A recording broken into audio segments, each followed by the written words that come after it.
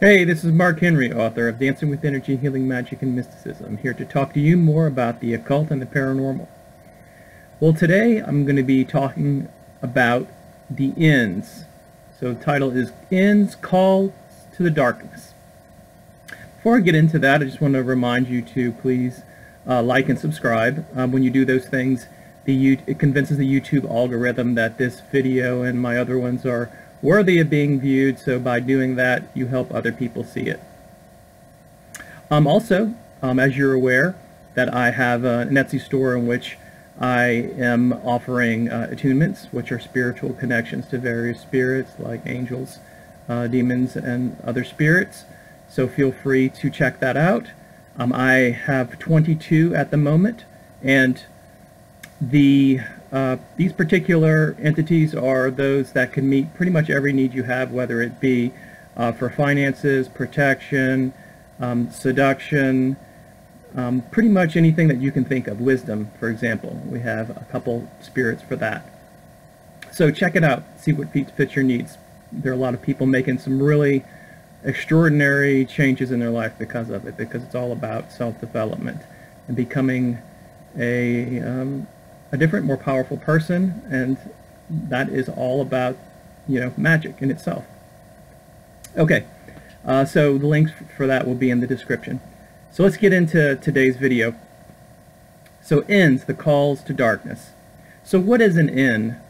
An Enn is basically a sequence of sounds similar to like a mantra that's used to call a particular demon. Now, Enns aren't part of any recognized language, nor does it have any particular grammatical structure to it. They're typically used for respect, adoration, invocation, evocation, pretty much trying to connect with a particular demon.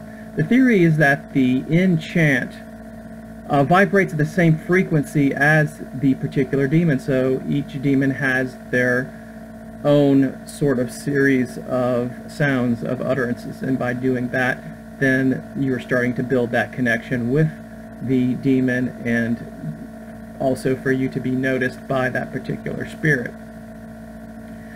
Now, I'm not aware of any particular Enns for angels. I think the closest thing we probably have is the Enochian language to conjure the Enochian angels. But there are no Enns in and of itself for angels. Now, if we look a little bit about the history of Enns, we go back to 1585, where demonologist Alexander Willett first referred to these utterances as Enns. That's as far as we have as far as the written literature is concerned. Now, if we fast forward in 1963, we have one of the most prominent demonolators, which was Richard Ducante, who was the first person to really compile a comprehensive hierarchy of demons for which to work. He also did things like he started a particular guild, the Shadow Guild of Demonology, which was a group and a network of other groups around the country to network. Now, this hierarchy is part of 25 unpublished volumes by Ducante, which is commonly known as the Ducante Grimoires. Now, the interesting thing about Enns is that if you look at, if you read them, that what's happened is that even though that, you are reading one particular Enn, that these Enns are said to be consistent and reliable across the grimoires of different demonolator families in different locations, even far away locations. So these particular Enns were at some point channeled, or they were inspired and written down and recorded, and when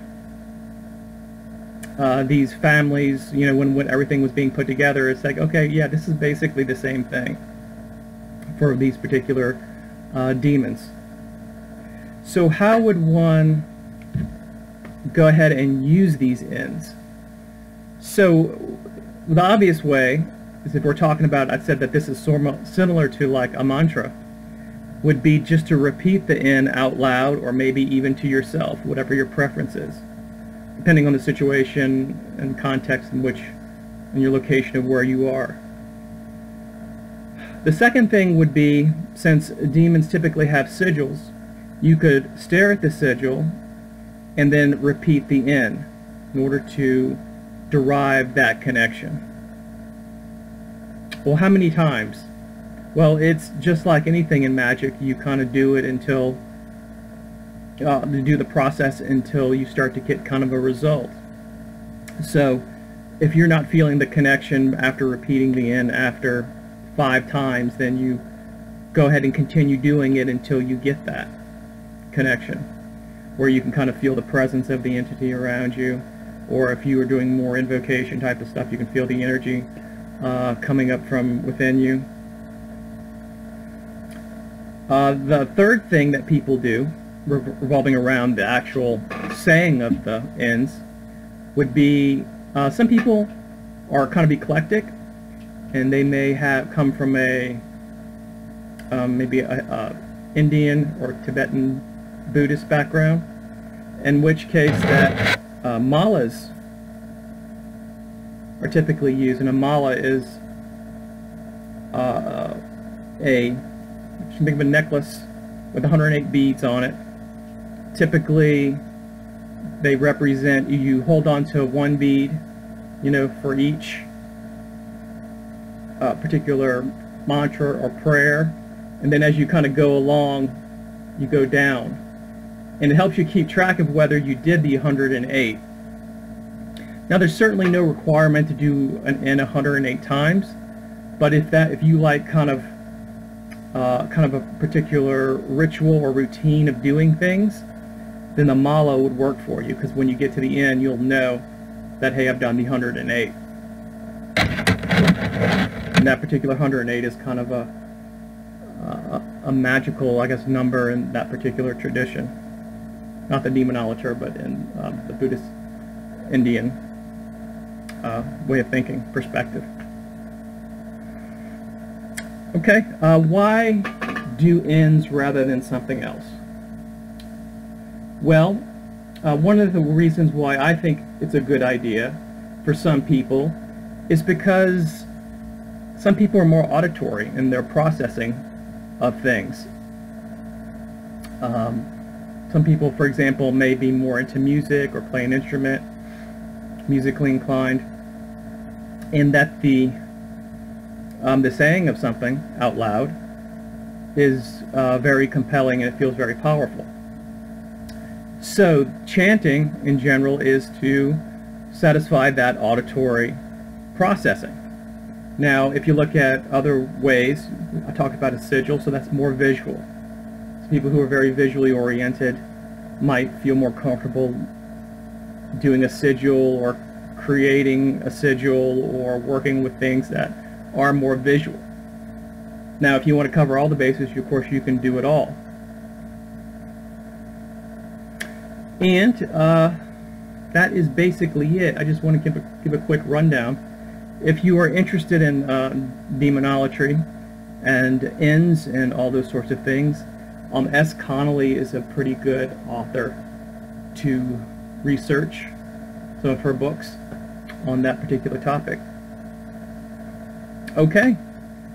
Again, I'm going to put a link in the description if you want to check out the Etsy store. I'm also, if you're interested in attunements in general, what it is and how to work with them, I have a Facebook group, so I'm going to put the link in the description about that too. And if you want to participate in that group, just click on it and you'll be a member. Okay?